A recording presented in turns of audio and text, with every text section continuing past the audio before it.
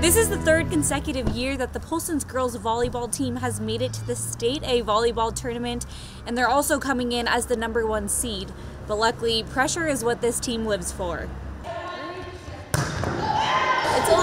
I guess it's a little bit of pressure, but I thought of it more as an advantage because going in as the #1 seed, we get to play like the easier teams first, which will help us go even farther. And I think it'll be good to see how the other teams are playing at state. These seniors have made it to the state tournament 3 out of their 4 years, and they say they owe a lot of their success to the standard their coaches have held them to.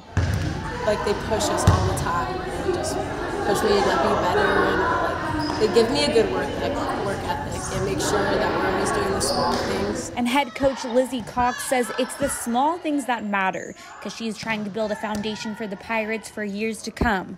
This is her 4th season as Polson's head volleyball coach and has already made 3 appearances to state, but she says this is just the beginning. Kind of buying into like our philosophy and the goal of really building a program. This isn't just about last year, the year before, or this year. It's like, what's long term? And I think long term, we just want to be great. The Pirates had 6 seniors graduate last year, so although this season may be shocking to some, this year's team knew what it took for another state championship appearance and came out firing since the beginning. We graduated a ton of seniors last year, and I think a lot of people thought, it's going to be a down year for them, but they came in and from the very first practice, I thought, do not count these girls out. Polson will be playing tomorrow at 4 p.m. against the winner of Miles City versus Hamilton. Reporting in Polson, Alexa Belcastro, MTN Sports.